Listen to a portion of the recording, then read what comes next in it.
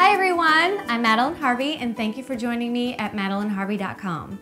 I got a really great question today that I wanted to share with you because I know this is something that might be on many of your minds.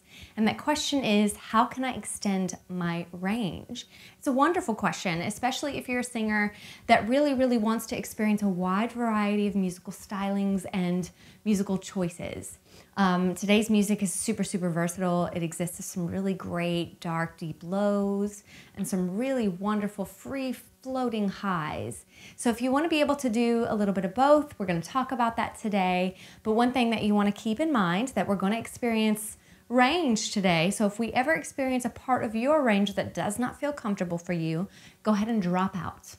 It is all about feeling what feels really good to you, what supports you. Nothing should ever feel uncomfortable or bad to you. So take what resonates with you and then just leave the rest for now, okay? Let's talk about range for a second. There are 3 coordinations that I want to go over today. Forgive me if I talk very fast. I just want to give you all 3 of these coordinations. But 3 of these coordinations must be in balance in order for you to experience an awesome range. 1, relaxation, relaxation, relaxation. 2, resonance. And 3, vocal cord coordination. I'm going to give you some sounds to play with this. It's some really easy sounds without some elaborate vocal exercises, just simple sounds. That way you can get to experiencing some really great ways to find your range and the results that you want. So let's talk about relaxation. Number 1. A lot of times singers will try to reach for a high note. So they'll go, ah!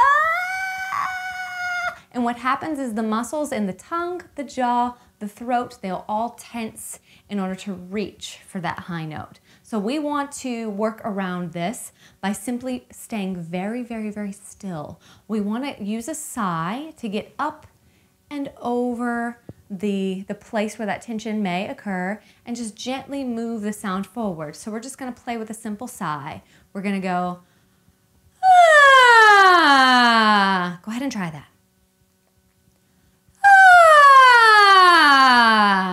And imagine that your sound can get up and over the jaw and just into the headspace and out in front of you. This is really going to reprogram the body to associate release with a high sound. One more time.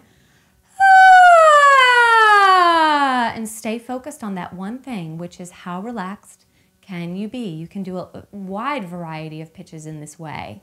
Let's go ahead and play with that now. We'll go,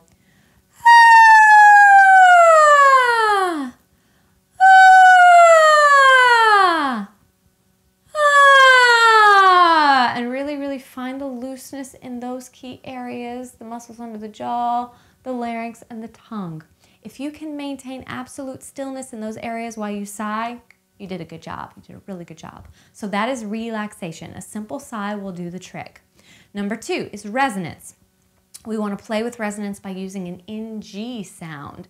It's like we're saying the word song or sing. The back of the tongue is going to lift and touch the soft palate, and the tip of the tongue is just going to stay rested against the bottom teeth.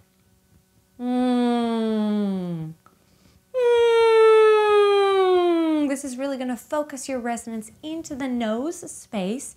You might feel a little pressure inside there, but why this exercise is so amazing is it removes a lot of the pressure from the neck and the throat by removing the mouth as a resonator. So we'll go, go ahead and try that. If you feel pinching in the throat, like, go back, relax, and try the NG at a later time. Another thing that you can do once you have the NG really helping the resonance go up into the nose is go from an NG sigh to dropping the tongue like this.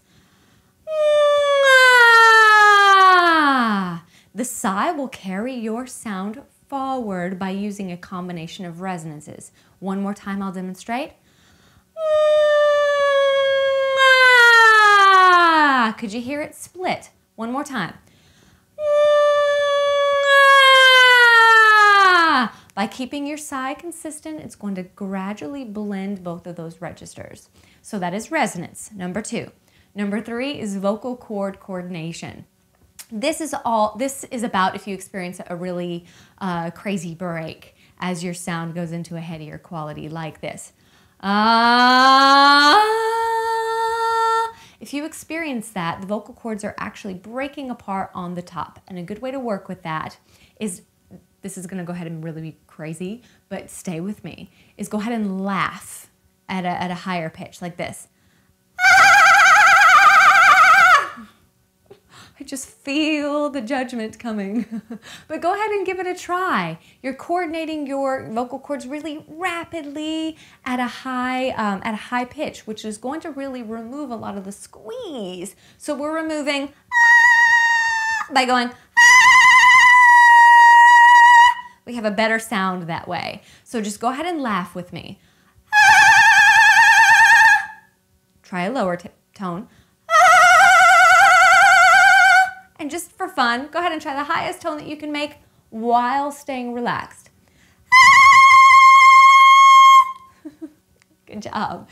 If you can try the laugh, then you can do what I just did and laugh and then coordinate. Laugh and then coordinate. This is a wonderful way to train your vocal cords how to coordinate higher pitches without that squeeze. So let's review. Number one, we have relaxation. A simple sigh will do the trick, but stay with it. You're gonna get wonderful results from a sigh. Number two is the NG to help the resonance go up into the nose. You can do the NG into the ah to find a nice split resonance. And number three is vocal cord coordination by that crazy laugh up on the top and then coordinating the sound. Practice all three of these as separate ideas to really give your body a nice chance of accepting it as a new habit. When you feel you have that down cold, then move on to the next. You're creating a sense of muscle memory with all three so that when you put the three together, you'll have an awesome, awesome range. Feel free to send me any questions that you have. If you want me to answer a specific question that you have in a blog article, send it my way. I'd love to hear from you at MadelineHarvey.com. Also, feel free to subscribe. I'm constantly putting new content up. Thank you so much for joining me today, and I can't wait to see you again soon. Bye-bye.